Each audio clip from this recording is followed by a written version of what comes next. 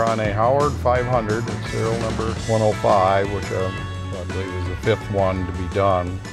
They made 17 of these airplanes. It started out in life as a fighter bomber bought by the British and went to the South African Air Force until they finished with it in the late 50s, and then D. Howard bought all those airplanes with the intent of making it into an executive airplane, which he had been doing for years, converting other models of Lockheed bombers into executive airplanes. This one different because it was intended to be converted in such a way that it could be pressurized. They changed the outer wing panels to a supercritical wing panel. Instead of the 1820 engines on it, they put R2800 twin row engines on it, which are Douglas DC-6 engines. Unfortunately for the airplane, at the same time Grumman was coming out with their first turboprop business airplane, the Grumman G1, which most of the bigger corporations went into that. It's sort of the end of the era for these big piston airplanes. All flaps, cooler doors. Okay, I'm open from the left side. Open.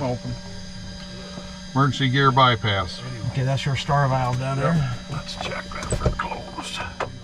It's a little different starting one of these. You're starting it with a mixture at cutoff, and you're actually starting it using the priming system, which unlike most engines, it doesn't prime in the cylinders.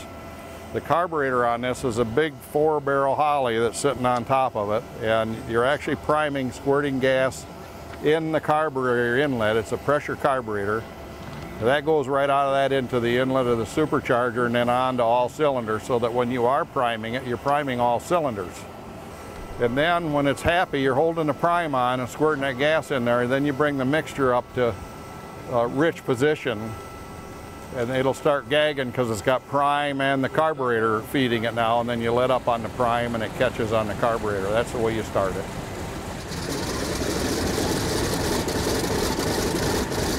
Two-pilot airplane. It's busy. It's a very complicated airplane system-wise. So the co-pilot is half flight engineer or more than half flight engineer and half co-pilot. If he or she is doing the job right, servicing the captain and taking care of all the systems and air conditioning and fuel and watching the engines and making sure that everything is as it should be, he or she is pretty busy. You just can't push throttles all the way to the stop on these big supercharged radials. You have limitations. You have to know all of that stuff. You can't just drop somebody in the seat and say, let's go. Okay, engine run up. Checklist is completed now before takeoff. Before takeoff, please. Flight controls. The elevators, rudders, ailerons, checked.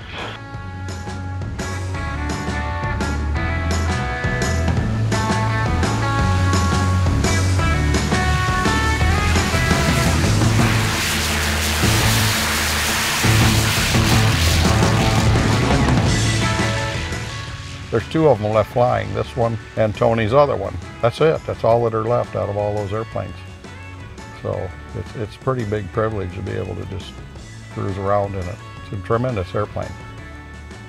Someday it'll be over and you'll have some really tremendous memories to look back on.